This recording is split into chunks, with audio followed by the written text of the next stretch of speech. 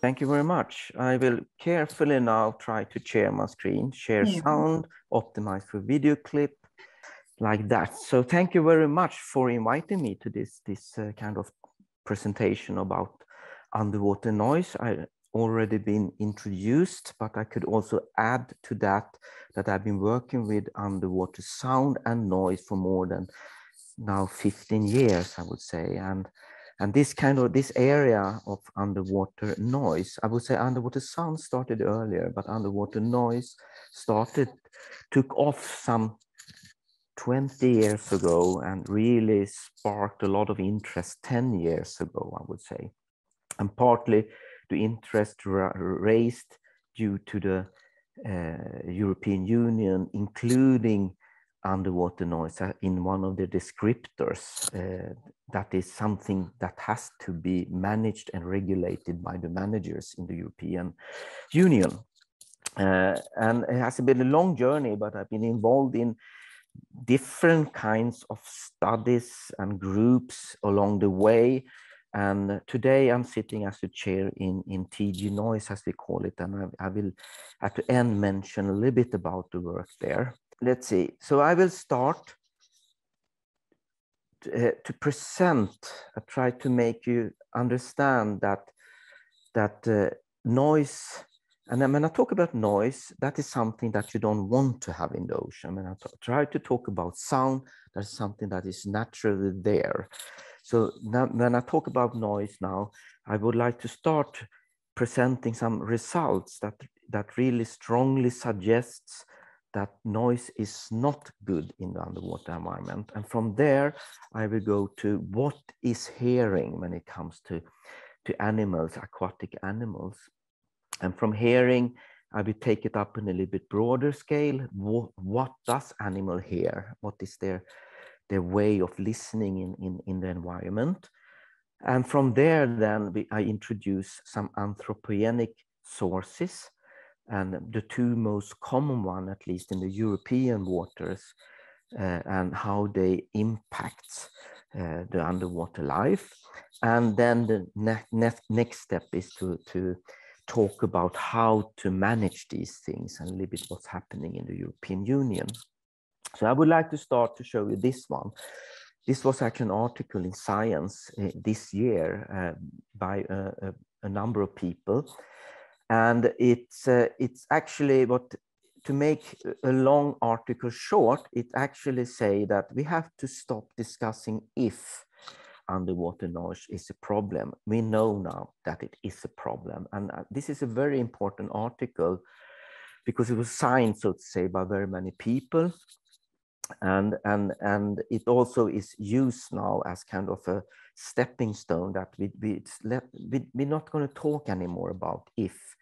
We know it is, and we have to start working on how to regulate it and how to decrease noise levels in the ocean.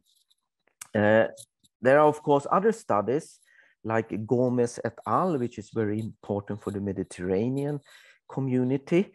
And I've taken this figure from the Gomez et al.'s paper, which shows that what kind of effects do we really regard when it comes to underwater noise. And there are different ways of doing this, but usually what we talk about is these zones, as you see in the top of the figure. And zone 1 is closer to the animal, zone 2 is far away, and zone 3 is even further away. And then you have different sound sources, and they do inflict different kinds of impacts. And so if you are on the bottom part of the y-axis, we have less impact, and if you are in the upper part, we have actually higher impact. If you go from smaller impact, we see that we have stress response. That is, the animal gets stressed. This is something, a noise level that they are not accustomed with. Then if you go up, we have masking. That is that they can't communicate anymore. And in the last year, masking has been broadened up in the way that it masks, you're not communicating, you are listening to your natural ambient sound, and then you can't hear the ambient sound because there are anthropogenic noise. So you're masking the natural noise. It's a little bit like if you stand in a forest and then the leaves, the sound from the leaves and from the birds is natural, but if there's a car nearby, it will mask the sound from the birds. And then we come up to more severe responses, and that is behavior response. And that is that the animal actually, for some kind of noise level, start to behave in a certain way. And one way which we are looking at quite closely in the community is that they are actually displaced. That means that they cannot be in an area, so they are moving away from that. And that can be, of course, permanent displacement. It can also be partial displacement. But in principle, they are expelled from the natural habitat, or even moved out from the natural habitat, which is, of course, not good. And then we comes into injuries in the top pair. And PTS is permanent threshold changes, and TTS is temporal. That is that if you have been in a bar and the noise is a little bit loud and you come out, you can have a temporal loss of hearing, but it usually comes back after one day. But however, PTS, that is so to say all the time, you can't get it back. And of course, these things happen on different distances from the sources. So PTS and TTS is just occurring very near to the sound sources. While behavior response, for example, can actually appear quite far away, depending on the species. So these are what we are talking about when it comes to adverse effects on animals. I will dwell a little bit upon that later, but here is an interesting result from Gomez et al. And I don't ask you to really understand that, but if you look at the B figure, the figure or the panel B here, upper right part, it is for mid-frequency toothed cetaceans, and that means that the frequency range is from 100 hertz up to 100 kilohertz. What we're talking about, and they are exposed to continuous sound, and there are 49 studies that this paper, Gomez et al., has summarized. And what they see now is 3 different curves here. One is yellow, one is blue, and I think one is green there. And what they say on the x-axis is that they have a high, moderate, or low behavioral change, depending on the y-axis, which is the recede levels of sound. And what you have to understand that now is that somewhere around 110 dB, it's actually all these 3 behavior reactions happens at the same time. So you can't distinguish that high behavioral reactions happens after low. All these 49 studies summarized indicate that you have all of these reactions not at the same time, but to different animals happens at 110 dB. And one, of course, can talk about what is the severity score and what kind of, how can you bunch together these different kind of animals. But it's a good paper, at least trying to summarize the status on mammals today. This is actually limited to mammals. So what I want to show you with this is that there is studies actually which pinpoint that at a certain sound level something happens with the mammals. So that we cannot go around today. Another very interesting article, it's maybe a little bit on peripheral for us in the Baltic, but it at least shows that there is much more complex kind of reactions from animals. And this is about swimming coral larvae. And if you look at the lower left figure, what they did on a flat reef was they had plastic tubes mounted above the seabed, and they were insonifying them with coral sound, natural coral sound. So some of these they had several of these tubes, and some of them were insonified with coral reef sound and some was not. And there was a statistical significant increase of settling of larvae on the tubes that was insonified with coral reef sound. This implies that the larvae, they are listening somehow. I wouldn't say listening, but hearing at least this coral reef sound. They somehow react on that and settle, because that's how coral reefs grow. If you settle in the sand, you won't grow. You have to settle on a coral reef to be successful. So even larvae are sensitive to sound in a way. And that's what I wanted also to introduce with this study, is that it's not just about grown-up mammals or grown-up fish. Sound and noise is about what kind of life stage is the animal in? What is the animal at this season doing? It's very different when they are mating from when they are not mating. It's different when they are hunting if they're not hunting. And so one has to be a little bit careful also with sound noise. One level can inflict, can induce an impact in a certain life stage, but not in other life stages. A little bit jumping back and forth, but now we're talking about fish. Richard Fay is kind of a pretty famous researcher when it comes to fish. In 2009, he published this paper. And it is interesting paper because he's using a bit poetic statements. And he says that sound in air is based on communication, that is vocalization.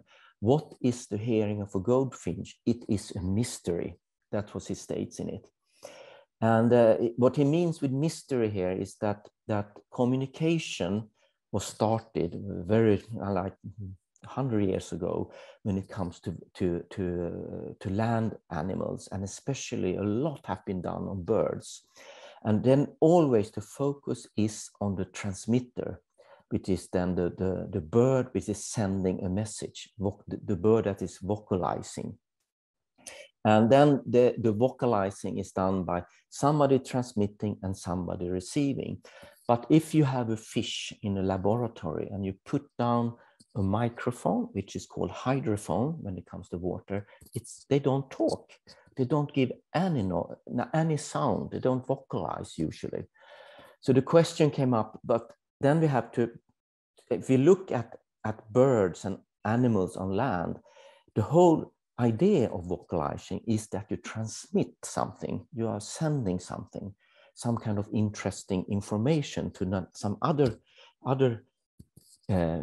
animal that you would like to scare off, or when it comes to birds, it's both scaring off and to attract, especially in spring. So we did this experiment that he trained a goldfish, and he trained it to be insonified with noise. And noise is, so to mathematical, doesn't have any information. It's no information in noise. But so if you're sitting in a room and there is pure noise, it's like putting on an old TV and you can just hear this sparkling like that. But immediately, if you put a plate behind you, the noise has information in it. It's a little bit of wonder actually that happens, but mathematically it can be shown that it's not white noise anymore. You can actually hear that it's a plate behind you. And this is what he did with the goldfish. He trained it to be able to react on noise, and we put a plate behind it. He could see that the goldfish reacted, and the goldfish mediated that by doing a certain kind of movement in the laboratory. And that was somehow a starting point that, yes, the goldfish is using it. And if you look in the lower left point, you have this fish there, which is not a goldfish, but it actually belongs to the goldfish family. And this is very, very important for fish, because when when the predator, like a pike, sneaks up, they can hear it. So very many fish, at least, they use sound to better understand the environment. And if you've been diving, that most of us has been doing in the Baltic Sea, and immediately when you go down to 1-2 meters, there is hardly any use of ice anymore, especially not at 5 and 10 meters. So the way that fish and other species in the Baltic Sea really understands the environment is by using acoustics. Acoustics is very important for the animals. And then we come, I'm going to now talk a little bit about what is hearing, how do they hear? Now we know it's important for them, and we know that the studies shown that you can actually, it's harmful with very high levels. So let's start with toothed whales, because we have the harbor porpoises in the Baltic Sea, but it's mainly for all whales the same kind of story when it comes to hearing. And we know that when it comes to whales, that they are both producing sound and they are also listening to sound. And producing sound they do by using their nose, so to say, as you see in the upper part there. So they are vibrating the nose, and then they have, many of them have a melon, and the melon is this red area here, and that is a kind of a soft tissue that they can form. And that by forming it, they can also, what we call in acoustics, beam forming the transmitted sound. So they can actually, a little bit like a flash lamp, that you can have it more focused or less focused, let's say. And this is what they can do with the transmitted sound. So the sound goes out. In some cases, it's reflected in coming back, and then it's pretty high frequencies usually. So they had to somehow transmit it to the ear. And whales doesn't have ear opening. And usually what they state on the whales is that they can't have ears because they are so slim and so specialized in swimming. That I think is partly true, but that is what is stated. So the ear is inside the body behind the cheekbone. And this is the ear here. So they have somehow to get the sound from the outside into the ear. And what they are doing is that they have the lower cheekbone when it comes to dolphins that propagates the sound from the outside into the ear. And then the cheekbone vibrates, and precisely like the human ear, it initiates a movement in the ear, and they can hear it. When it comes to baleen whales, it is usually the upper cheek that is used to lead the propagate the sound into the ear. Fish is a little bit different. Fish doesn't hear, I would say in general, fish doesn't hear pressure variations. Humans, we do hear pressure variations because the pressure from a source makes the drum in our ear vibrate, and that brings into the inner part of the ear a pressure difference that we can hear. They don't have any drum, general, the fish. So what happens is that actually they have otolith organs, and that is what I'm pointing here. Inside their ear, they have small stones, which are heavier than both the ear and the body. And these stones, they are like if you have an egg in your hand, and then you vibrate your hand, the egg will not move in phase with your hand. It will be a bit lacking. So there will be a difference between the egg and your hand. And then they have this hair below the stone that can actually sense the motion, the relative motion between your hand and the egg. In the fish case, it's between the fish and the stone.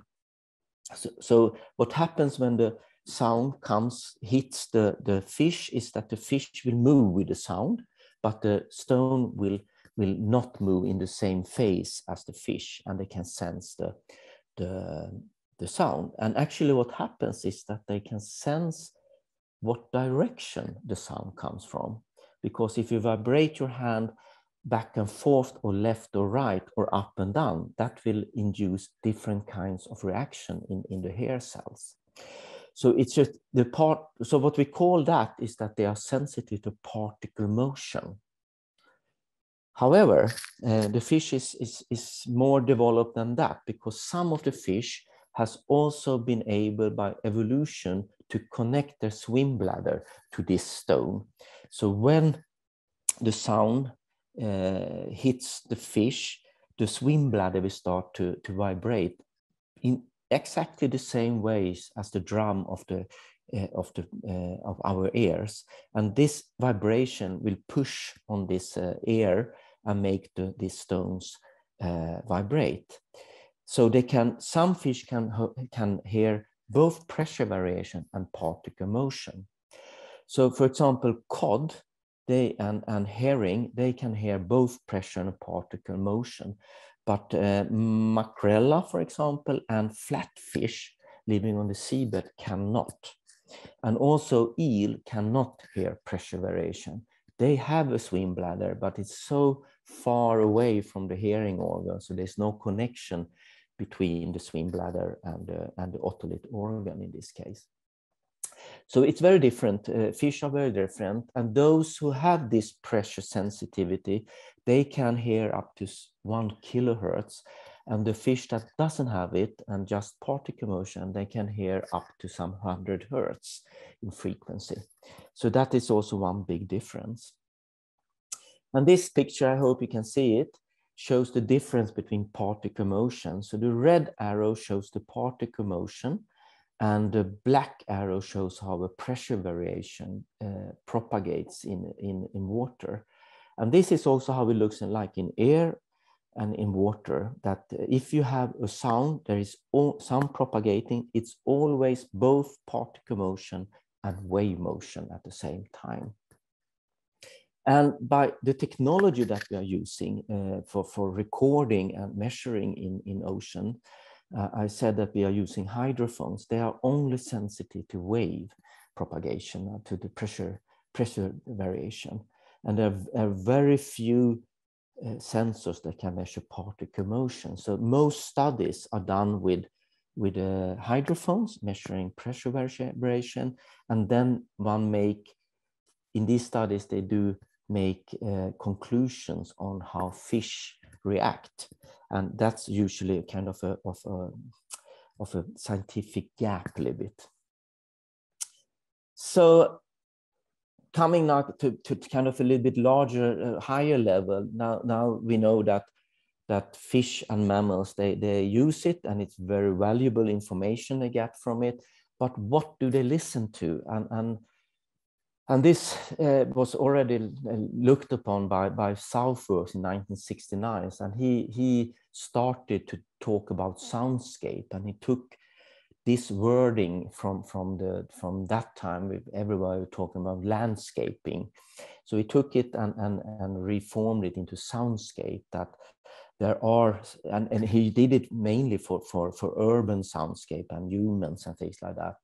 So if you close your eyes in a city, for example, there are different kinds of sounds that you will hear. So this has then been taken into the marine environment, and it describes somehow everything you can hear, and usually this is kind of a good, I think, example of that. And if you hear this and close your eyes, you can imagine, I mean, kind of beautiful blue day, sun is up, and oh, something happened. I'm sorry for that. And this was I showed, was of course masking. I mean, that's something anthropogenic source comes into play and disturbs. And of course, this if you are sitting in the forest and really enjoying it, and you can hear an airplane very often, you get a little bit annoyed. So soundscapes is something that's been actually going on for a lot of time, and you can even go into some pages on the web and see that people are collecting this, and you can go in and listen to different kinds of soundscapes. And I just took this example here that there was recorded in the Baltic Sea from ice. How does ice sounds like? And we don't have, I mean, the understanding of the urban soundscape and also the soundscape of the environment, the undisturbed environment has come much further on land than it has come in the aquatic environment. I think that one of the reasons is it's easy to measure on land, but also it's easy to understand the land compared to understanding the aquatic environment, which is so different for us humans. Pianowski, 2013, presented this kind of diagram showing a little bit what is a soundscape. And soundscape today is defined like this. There's a natural part, there's a human part, there's a climate part, and also there's kind of a static part that we cannot do much in the landscape structure. And these interplay together to form the soundscape patterns. And Pianowski actually kind of interesting. I heard him on some years ago in the conference, and he had a recording from a field, from a farming field. I don't remember now. It was 30s or the 40s in United States, and somebody put a microphone inside the field, and he revisited this field in 2010 or something like that, and did the same kind of recording. And in the earlier recording, you can hear all these insects and birds making sound. I mean, especially insects humming and whistling and everything, and birds that are trying to get the insects. And in the new recording, it's silent. There is no insects. There is no birds anymore. So this is kind of interesting to see how the soundscape has changed, and we know for sure it has been the same in the aquatic environment. I know that people on land are talking about adaptation, for example, and morphological adaptation to the soundscape, and that is something we don't see. And the niche effect, I'm sorry, on the niche effect also, and I think most of you have heard that some birds has moved into the urban environments, have changed their way of singing. And this is because they are optimizing their way of transmitting. And they can do that because they are very skillful singers. And this is called the niche effect in some case. And morphological adaptation is that, of course, the bird DNA is changing quickly because they're adapting. And that can be done in urban environment because they have such a broad repertoire, the birds. So the birds who has the best repertoire will survive. So that is kind of morphological adaptation. We know that in the ocean, this is not the same. If you take the cod, for example, that they have a swim bladder that can vibrate, and that's it. It can vibrate in a certain way. And they cannot change that. They are not very skillful. And so the morphological adaptation will take much longer time. And that also means that it definitely not adapt today their way of burping and singing to the situation, to the soundscape, which is influenced by human pressure. Okay, so taking the next step here is that I haven't talked anything about human involvement and human sources, but usually we show this picture here, this figure here, and on the top here we have some animals that you recognize even if they are in black, and on the bottom part we see here that we have like 10 hertz, 100 hertz, 1 kilohertz, 10 kilohertz, 100 kilohertz, and usually humans, we are like down here a little bit. We can listen here, but it's not important in this case. But you can see like eels here, they can hear very low frequencies up to some 100 hertz, and cod can hear a little bit higher, up to 300, 400 kilohertz. I think even they can hear a bit higher, and then there's some fish that go up to 1 kilohertz. And there comes some kind of seals, and in the Baltic Sea we have seals that we know they can hear from some 100 hertz. I think they can hear from lower, but studies shows that it's about from 100 hertz up to some 30, 40 kilohertz. We have now the harbor porpoises that can hear up to 130 kilohertz. They are very skillful, very good listener at 130, but you can still hear at 10 hertz, 100 hertz. And then we had a family of whales also, and we have the big kind of Balearian whales that can hear from some very, very low up to some 10 kilohertz. And then we have dolphins again also that can hear up to higher here. So we see a broad range of the animals in the sea that can hear from super low, some few hertz, up to several 10 to 100 kilohertz here. And then we go down to the lower part here in the gray, and we can see the anthropogenic activities and what they are producing, what kind of noise. And there's a lot of anthropogenic noise going on here. And I'm going to especially focus on this part here, which is the piling, and also on commercial shipping here. But we also have other kind of activities like fishing and trawling, and we also have sonars, and a little bit. I'm showing kind of a submarine here, but today we know that there are getting more and more commercially available sonars of different kinds used by civilian authorities and even private companies today. So I think that there's a mixture between military activities and civilian activities when it comes to sonars. But what the picture shows here is the frequency ranges, and there is a very, very clear overlap between what they can hear and what we humans are producing. So that is kind of a warning flag that there might be an effect. It's not a direct evidence of this effect, because if these are not very loud or they're far away, then of course that's not a problem. This is a snapping shrimp, and it's not, well, I would say that is it interesting for the Baltic Sea? I don't think, I'm a little bit sticking my neck out, I don't think we have snapping shrimp yet in the Baltic Sea. However, in Scotland, no, thank you. In Scotland, there are, and also I heard that there are on the west coast starting to get some snapping shrimps.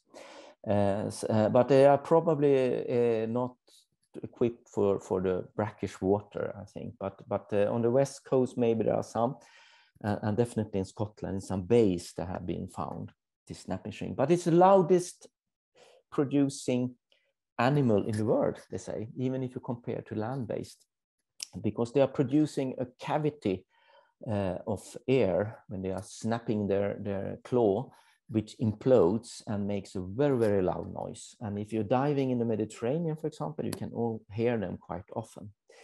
Okay, let's go to an animal like the cod, for example, that I talked about. And we have cod in the Baltic Sea.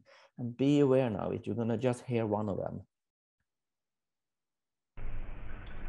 That was the cod. And that kind of sound it makes, it's very important for the cod, because it uses it for two purposes. And it uses it usually when it mates. And it is one way to tell other males that I'm here, don't come here. And it tells the female that I'm a male, come here. And actually the frequency of the cod goes down. It has lower producing sound when it gets bigger. So that also indicates for the female that this is a big or this is a small cod. And then when they are meeting and starting to mate, the female and the male, they do a very intricate dancing together. And then they're doing this kind of mating by synchronizing using the sound. And of course, if they are successful in putting the eggs, then that is related to this sound synchronization. And if there's a big ship nearby, the synchronization is disturbed, and the success rate of the egg will go down. So just showing you that there is very clear like examples of how they are using it. And then a dolphin, this is a bottlenose dolphin, how it can sound, because using the harbor porpoise is not very, because we can't hear it. But that is quite known to you. So this is sounds from animals. And then we have also sounds from the ocean or from the sea. And the most common sound is waves.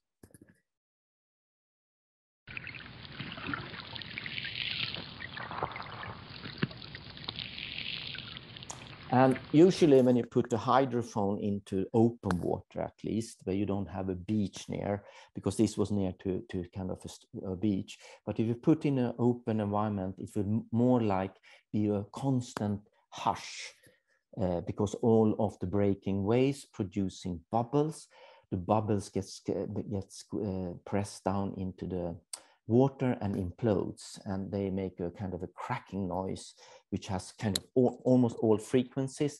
And as there are so many bubbles all around, it will be like a kind of a humming all the time in the oceans. So that is present all the time, and it's kind of a natural ambient sound. Another one is rain. Sorry for that, which is also present and natural and quite high frequency, quite loud. Here is just kind of a more exotic one, thunder.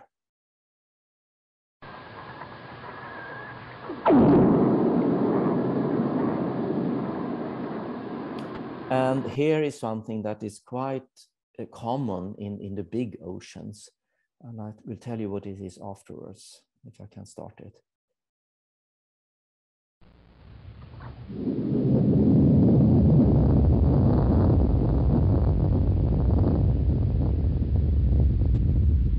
That was an earthquake, and it's very low frequency, and low frequencies propagate very long distances. So this can be like an earthquake in Chile, and it can be recorded in Hawaii, the sound.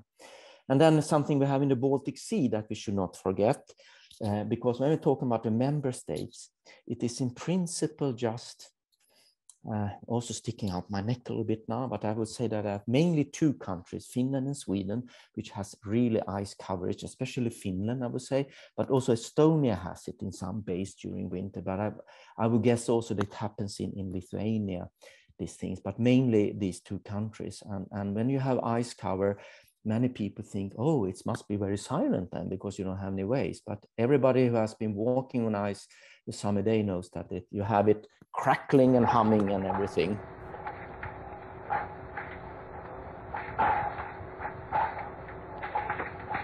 And then also in spring, we know we have this what is called rotten ice, that is partly ice, partly water. And the waves comes in, you can hear this kind of friction between ice, which is really loud also. So these are natural ambient sound, and this is a little bit what the soundscape is about. These are there, and we will never get rid of them. They should be there. This is a way for the fish and the mammals to orient. And it's good for them. I don't know if they understand what I'm saying now, but if the waves are producing a lot of sound, then if I would be a fish, I would understand that don't go near the surface. It's pretty way up there. And if it's raining, they can understand it's probably raining. I don't know what to do with that, but it's a way to understand their soundscape. And then, of course, we're coming now to the human-made noise. And I restricted myself now to these two that I mentioned before, the piling and the shipping.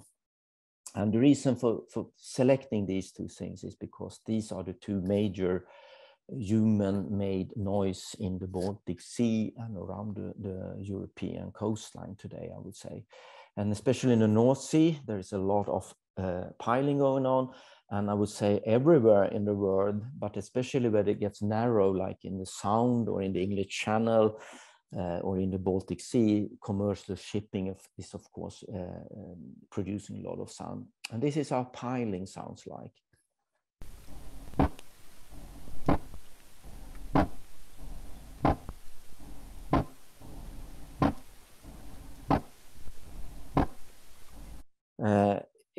And shipping, so this is actually a recording we made in a project, the BIAS project that Ida was participating in. I was the coordinator of that, and this one was selected because it was the most musical ship we found.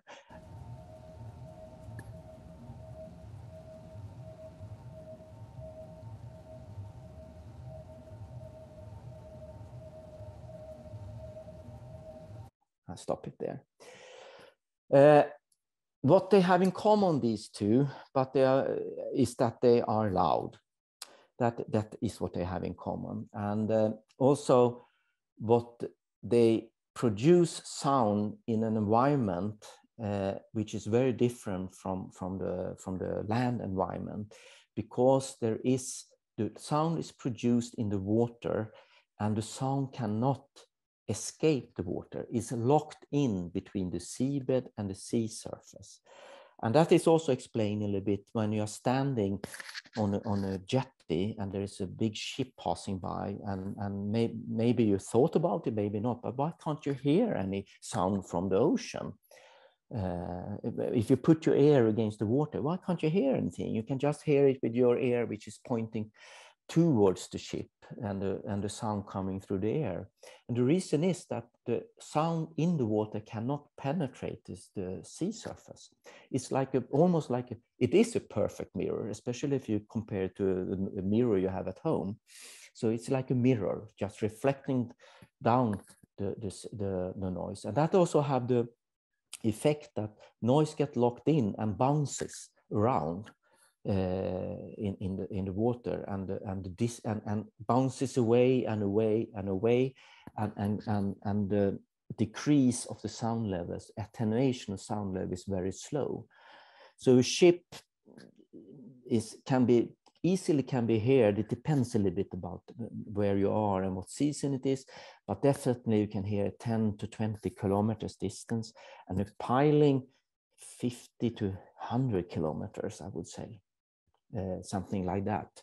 You have to be a little bit careful here when you state these things, because you can always find cases when it's not that, and you can always find cases when it's even higher ranges in this case. So we are now starting to get into more details here, and that is the metrics of sound. And the only thing, and I have put a lot of metrics to the right there, but the takeaway from this kind of presentation I'm giving here is that there are two major metrics that we talk about. And one is, we call it SPL, we're using that abbreviation, the sound pressure level, and it's given in decibel relative to 1 micropascal. You don't have to care about micropascal, it's given in decibel, and that is also what air pressure is given in decibel. However, air pressure is not given in decibel relative to 1 micropascal. So you can't compare air pressure with sound pressure in water. Never do that. Never do that. Like 110 dB on land is very, very high. It's still high in water, but not very, very high. So don't even try to make a comparison between that. But sound pressure level, that is actually what it says. What is it instantaneously right now, the sound level. And the other metrics is sound exposure level. And that is also when you integrate something.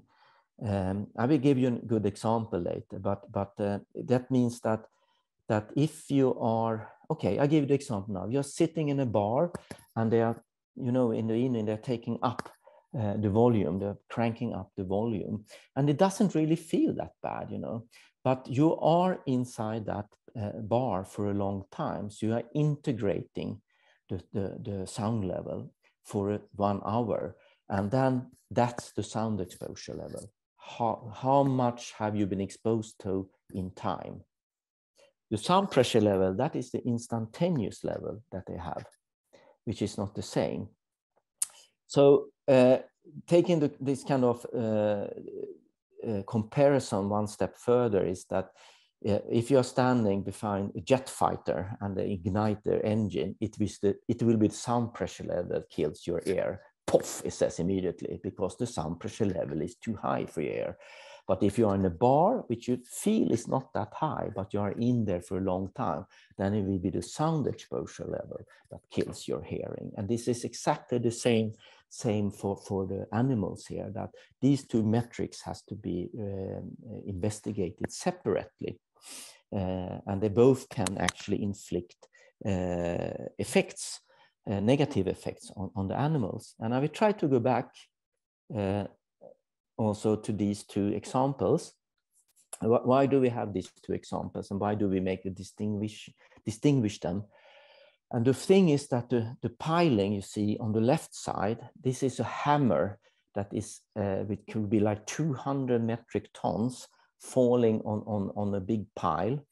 And then, of course, as you know, hammering is kind of an impulsive noise, a pang, silent, pang, silent. And this kind of noise is very different from this continuous noise that ships are producing. And why we distinguish them from each other is because they have different effect on animals usually. And also the studies that you're doing is very different. If you would do a lab study on an animal somehow related to ships, you put the fish or the mammal in and then you expose it to this humming all the time, continuous humming. And then you have to, it will react in one way. However, if you put the same fish in a lab and put a very loud, sudden noise, it will react in a different way. So also the studies are separated when it comes to these kind of effects. So that's why we are separating them. Up like that. Okay, let's go a little bit into details here now. Now I talked about sound pressure level. And I have this graph table up here on the upper right side showing source levels. And this is actually sound pressure level, the maximum sound pressure level from different kind of human activities. And you talked about cargo vessels, and they can be up to 192 decibel here, as you see. And they have a bandwidth, which is also important because like this one, the cargo vessel goes from 40 hertz up to 500 hertz here. So if you have an animal that is more sensitive in higher frequencies, cargo vessels will not be a problem. And then also going into the last column here is continuous wave. So we have to look in the continuous wave domain and look at studies done on continuous wave. Also, we should have pile driving, which is now impulsive noise, and the maximum sound pressure is 240 decibel. It's quite high. And 240 decibel doesn't exist when it comes to sound levels in air, just to remind you. And you see the sound levels here, or the frequency level is 100 to 1 kilohertz. You can also look like the loudest events we have, and that is when you have a charge, underwater depth charge, for example, underwater explosion. Then you have a source level of 304 decibel, which is kind of the largest man-made sources we have. Another source which we actually have in the Baltic Sea is air guns. I was a little bit surprised when I was working with this in TG Noise on a European level. I thought we're not going to have that much of it in the Baltic Sea, but when the agency started to report about what kind of activities they were performing in the Baltic, this came up actually as one of the activities. So it's existing also. And then we have other ones like sonars. We have also sub-bottom profilers, which are sonars, which are used by prospecting companies before they are putting down a cable or a tube on the seabed. And also we see here something that is starting to get more and more interesting, which I would like also to highlight for you, and that is leisure boats.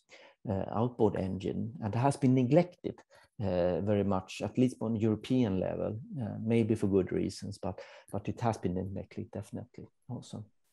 And this is so you see this is a broad range, and they're producing quite a lot of sound, high sound levels.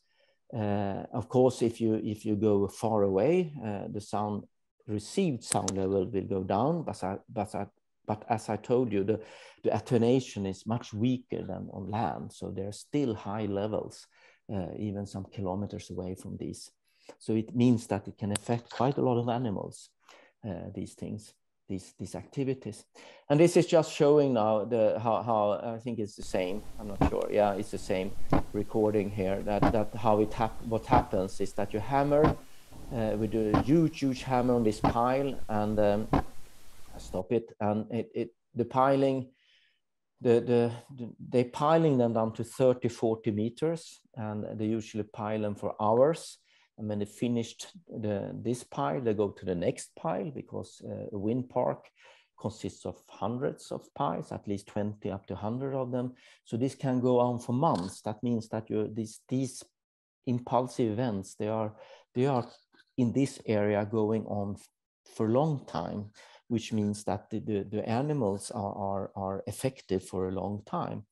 And what we're showing here is that there is this kind of wave produced in the sound, but there's also waves produced in the seismic, in the sediment that travels in the sediment here. So both benthic, pelagic, and also bottom living animals are exposed to sound. One of the things is that they are growing larger and larger, these wind turbines. Like half a year ago, we talked about 6 megawatts. That is what Siemens are producing now, which is 6 times bigger than those we have today in the Baltic Sea. And just some weeks ago, China said they're going to produce a 60 megawatt. And we're talking about a sweep area of 46,000 square meters, and a football field is 7,000 square meters. We are talking about beasts now, you know, and I can't imagine what kind of pilings they're going to have. I mean, we have to be aware of that, and you have to be cautious here now. So I skipped that. I also want to say that there are mitigation measures, that there are techniques for attenuating these things. And they are tested, and they are not just tested, they are used commercially in the North Sea. You can put bubbles around, you can put curtains around this piling, and that actually attenuates quite well the noise from the piling. Quickly then to commercial shipping. Is this a problem? And there are very few measurements. These are the few measurements that have been done, starting in the 60s and up to 2010. And they are all showing that, yes, the average sound pressure is going up due to shipping. And of course, there are more and more shipping, and the ships get bigger and bigger. So no wonder, I mean, that the ambient noise from ships are increasing. And this graph here shows a little bit, it also from the BIAS project. The green one, on the x-axis, you have the sound pressure, and on the y, the occurrence. And if you skip and take away all ships in the Baltic, you get the green distribution. And then you put the ship traffic in, you get the blue distribution. And you see there's a very clear shift of how the soundscape looks like. So the soundscape gets, on average, on monthly scale, much louder, because of the ships producing this humming that is always there. So there's a shift from a natural condition to a disturbed condition. And I won't show this. This is HELCOM. I just want to show you that we have done this BIAS project and recording. So we have a pretty good understanding of what is the effect, what is the exposure from the shipping. And we can say that everywhere in the Baltic Sea, there is sound from the ships. And this is from the BIAS project. And this is now a little bit subtle, but it's 125 hertz. And we're looking at the 10% highest, loudest events. And you can see in some parts down here and in the main shipping lane, we're reaching a received level of 120 dB, which is pretty high, actually. I mean, ships are producing quite high. These are the median values in the ocean, and it's done by CHOM Institute in France. And you can see the white areas here stretching around here and even going in here. So the median is up to 120 dB, 110 to 120 dB. And this is a little bit surprise. It's high. I wouldn't expect it's that high, actually. from the ships on average. And this is kind of a warning flag that we should definitely not neglect it. I have like 3 more slides now, so bear with me or stay at least. And I want to come into European Union and the Marine Strategy Framework Directive. And just showing that there are like 3 important documents. It's a directive, it's the decision, which is very important, and it's the staff working document that was released 2020 that tried to handle it. And in this document, there is this descriptor 11 that says that we have to manage and handle, understand impulsive noise and continuous noise. And they are, of course, then divided into handling of impulsive in one way and continuous in another way. And the big challenge is to actually overbridge 3 areas here, because when we start talking about sources and wave propagation, we are talking about acoustics. And when we talk about the animals, we're talking about biology. But we have to produce an end product in Europe that is actually read by managers, by the management. So we have to clean wash ourselves into a language which ends up with what is interesting by the managers here. And this has been a very, very, very interesting challenge. So making a summary of the decision directive is that today is a risk-based indicator, which is very good. That came with the decision 2017. It's also based on habitat, which we think is very good, because habitat is directly linked to the species.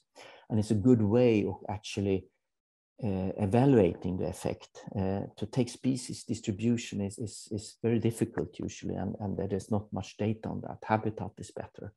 This also includes a reference condition, and that is what I showed you with the green graph. That is, if you don't have any, or nearly not to have any ships or impulsive noise, what is that, and how much can we accept how large deviation from that can we accept? It also states that we have to define good environmental status as affected area in percentage. How large percentage of the habitat is affected for this indicator species? We have also to take into account other directives, and we also have to have a regional adaptation, and that's where HELCOM and OSPAR and also the Barcelona Convention comes into place. I skipped these things and actually show that go to my conclusions, and I also know there's a hand raised. And this is very much my personal conclusions. It's not the chair of the TG Noise, but I would say there is compelling evidence now that noise affects animals. These effects might lead to negative effects on population dynamics, which is important. I haven't mentioned this up to now. Individual cod may be not that important, but the population of cod is important. Irrespective of knowledge gap, noise must be managed and regulated. That means that you can identify, there's a big gap between, we know how an individual mammal or individual cod reacts, but what is the effect on population level? And there is no really scientific studies of it, but we have to overbridge this and come up with some kind of good solution there. And I will also say that European Union working hard to make D11 operational as quick as possible. To the next implementation cycles, which I think is 2023 or 4 now, they want to have this working actually. And I would also state there is resistance partly from member states and actually from scientists, I would say also, which is a little bit interesting, I think. And then I know, talking to managers, that they are standing on their knees and say, just deliver something that we can use, which is pragmatic. And then it doesn't have to be perfect, they say to us. To the chairs, we can improve it on the way. So I think that's where I would like to ask you to come into, to keep the pressure up. And I think that it's very important that you are involved in the regional conventions. I think that the work there is interesting, but to me a little bit slow sometimes. My personal, and also keep the pressure in against TG noise, of course, because we have member states inside that is somehow challenging to deal with, I would say there. So thank you very much for your attention.